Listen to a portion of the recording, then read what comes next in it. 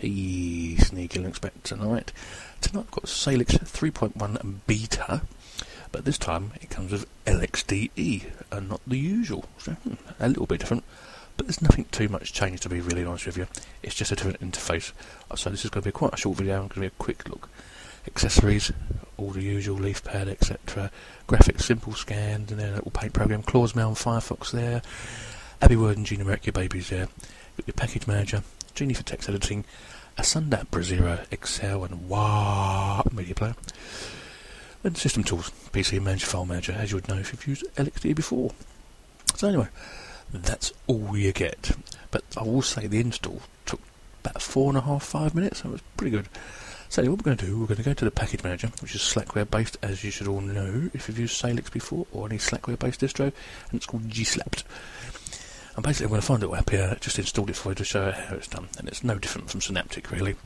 So I'm going to put in Conky, as you can see, and I'm going to highlight Conky, click the box, and install. I'm not going to execute straight away, I'm just going to go down the bottom here and show you a bit more. It describes it for you, so description, what it is, dependencies, you need changelog and files. Now there'll be nothing in files because you haven't installed it yet. Once you install it, it will all come up there in your files. So it's going to take up 3 megabytes of additional space. Okay, so that's cool. We click on OK, and whoosh, Bob's your uncle. Down we go. Look at that, nice and quick tonight. It makes a change, doesn't it? And basically, that's it. We're all installed. So we're going to click on Close right there. We're going to get rid of the package manager, or gslapt. Now, what you'll find, a lot of these distros, you won't get a menu entry for it. This saves a lot of hassle, I suppose. But, it'd be nice to have one though, wouldn't it, when you think about it? But hey, never mind.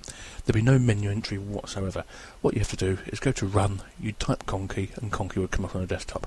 That's how you get these things to work. A bit like Crunchbang, etc, etc. Some sort of distros like that. Crunchbang's quite good actually, new one. I might do that tomorrow. Anyway, Google, BBC, Room Firefox, the latest version, 3.63 or 3.64, I can't remember what it is now. Really nice and fast, isn't it, really? Colours are nice, screen's nice, we're in widescreen here, so that's pretty cool. As you can see, nice and warm here today, for a change, don't you think? So yeah, Fox works fine.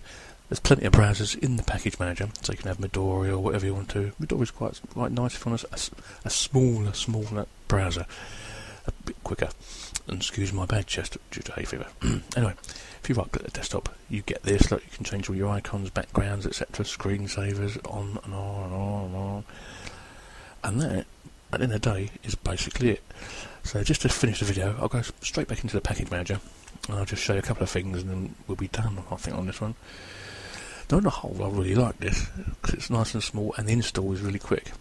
So that's pretty good. Anyway, this is Handbrake for video transcoding. Some of you may have used it, some may not.